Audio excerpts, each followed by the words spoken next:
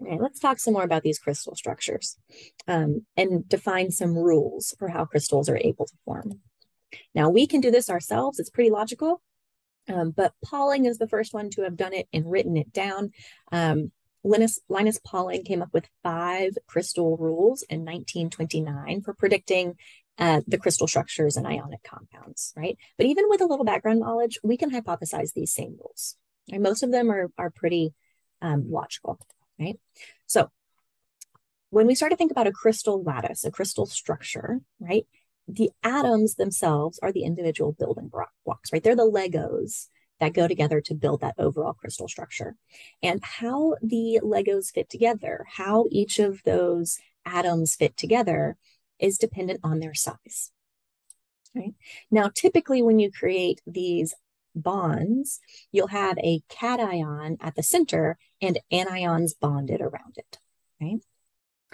The interstice is the space or opening between these anions. Right? Now, cations that are really small compared to the anions around them, so there's a lot of empty space, they're not really touching each other, that's unstable. Now, as that cation gets bigger and bigger and bigger, that causes the space or opening between those ions, the interstice, to get smaller and smaller, and those become more stable. Right? So we have to think about the distance between the cation and the anion. Right? How much space is there? And we can refer to that distance in 2 different ways. The first is the atomic radii, and this is just the radius between 2 identical atoms, right? So the distance between each center divided by 2. Okay. Now, as we know, a lot of bonds aren't between 2 identical atoms. Sometimes they're between 2 differently sized atoms, and we call the radii here ionic radii. So basically, you do the same thing. You take the distance between the center of the 2 and divide it by 2. Right? So it's a half length between the 2 centers of the different ions. So we have atomic radii, ionic radii, measuring the distance between those atoms that are bonded. And now we have to take another step back and think about the overall structure, right? Not only how far apart are these atoms bonded, but what's the shape that they create? So remember, there is typically a cation in the middle, surrounded by anions on the outside. And the shape that they make is called the coordination polyhedron, right? And the coordination number is how many closest neighbors surround that central ion, right? So in this example, there's one central red ion and 1, 2, 3, 4, 5, 6 outer surrounding closest neighbors. So we would say it has a coordination number of 6. Right?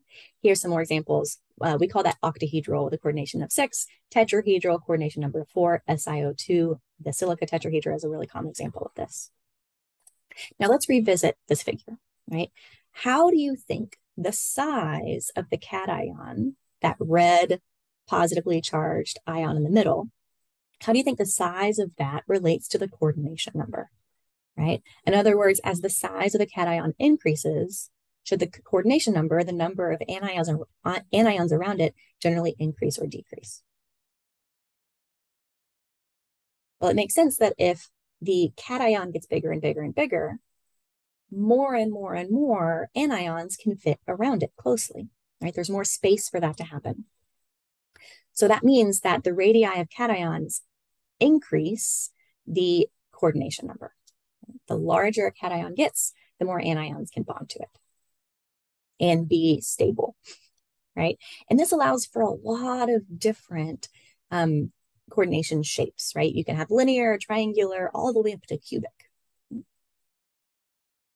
And this brings us to rule 1, right? I'm not going to read the actual Pauling's rule. I'm just going to summarize it. Basically, it says that the radii of cations increase as the radii of cations increase in size.